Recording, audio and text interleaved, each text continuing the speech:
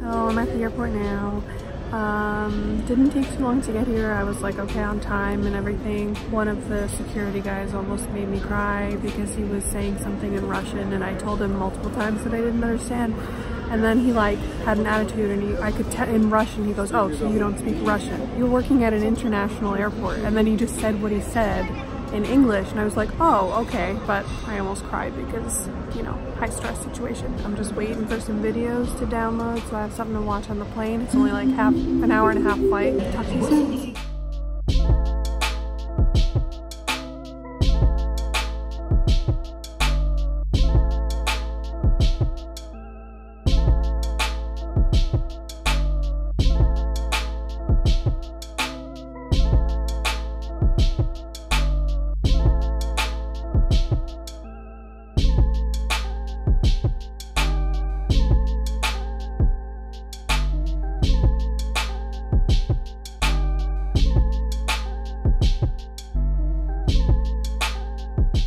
Made it to my B&B in St. Petersburg.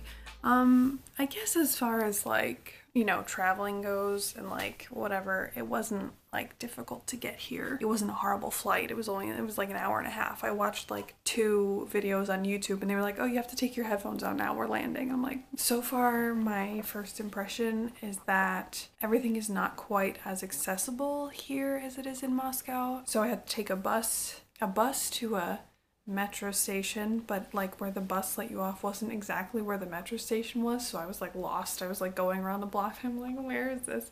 But I did find it eventually. Maybe a 20-minute subway ride. Like I only transferred one time, but I sat through a bunch of stops.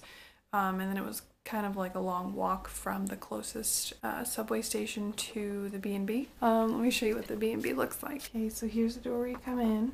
That's me, hi. That's my suitcase, just gonna cover up my information on my suitcase. And then here is all of the kitchen stuff. There's a microwave and a fridge, but there's nothing to like cook or anything. Not that I do that when I'm in B&Bs, but still. So we have a sink, I put my towels up here and everything. And then right here, it's quite a tight space, is just the bathroom. Here's a little shower we got going on. There's me again. Here's a heated towel rack, which is so cool. And then you come out here and this is the room. So here's all my stuff. I'm already, you know, making everything all dirty. So I'm just gonna hang out for a little bit. And it is still quite early. Oh, that says 8 p.m. It's not 8 p.m. That's still China time. It's 3 p.m. Yeah, so I'm gonna go out in a little while and, you know, check out what's around, see what's around the B&B. I'm not doing any sightseeing or anything today. That can all, you know, it's too late for that. Good morning, guys. It is October 1st, so happy October. It's a very gloomy, rainy day in St. Petersburg. Looks like it's gonna be that way pretty much the rest of the time I'm here. In about an hour and a half, I booked a tour of, I don't know if you say the Hermitage or the Hermitage Museum, I don't know. It takes about half an hour, it says, to walk there from where I am, and like I said, the tour starts in about an hour and a half. So I'm gonna leave now and just give myself an hour of leeway because that's who I am as a person.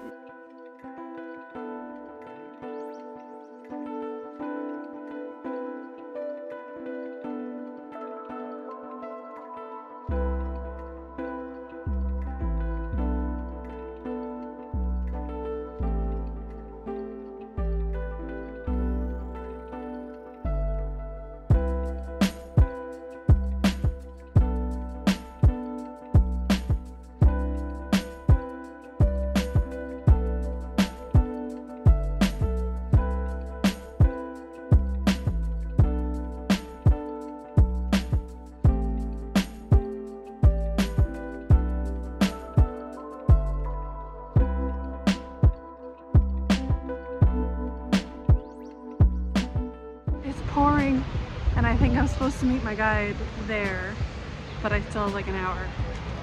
So I'm just gonna try and take some pictures, you know, look cute in my little scarf look that I got going on, because every time I open my umbrella it like wants to go inside out because it's super windy. Can I live there?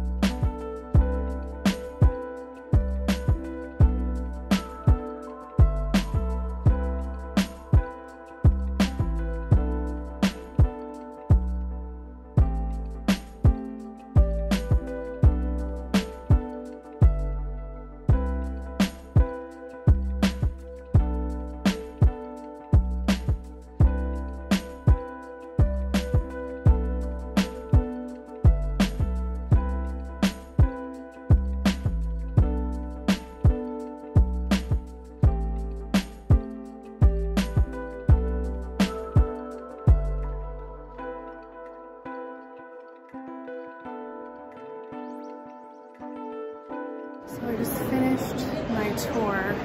It's quite late, it's like 2 in the afternoon. Turned out I was the only one that booked the time, like that time for the tour. It was like a private tour. The guide told me that if you spend 1 minute looking at each piece of artwork in this museum, it would take you 7 years to get through it all.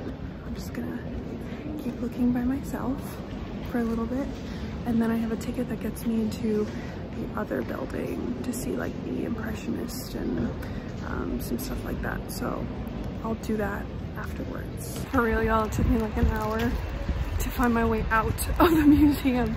I just kept walking around in circles. Finally, I asked somebody. It turns out that because I had the like online voucher, I had to go through a special exit that wasn't like marked with the regular exit, so that's why I kept missing it. But right side, literally, it's quite a big change in the weather since I was in there. Yeah, I think I'm gonna quickly look at the exhibition over there and I don't know, I guess find something to eat. Maybe take some more pictures. We'll see.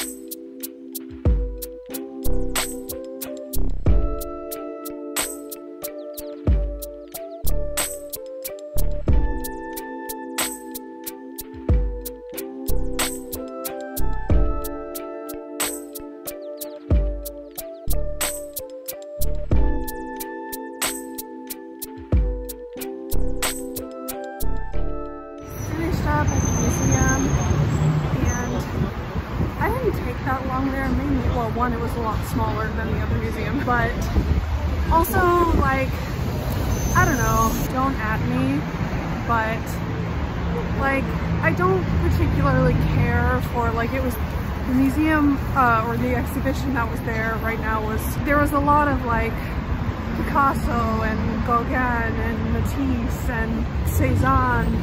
I don't know, Pizarro. Like I said, don't at me.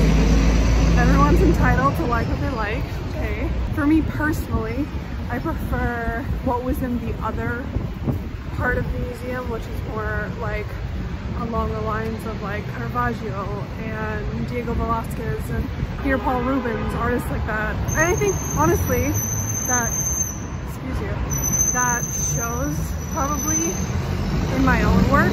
Not trying to sound snobby, if you know anything about art, if you know anything about like those types of art or those styles, then you could probably see why I lean more towards that than the other way.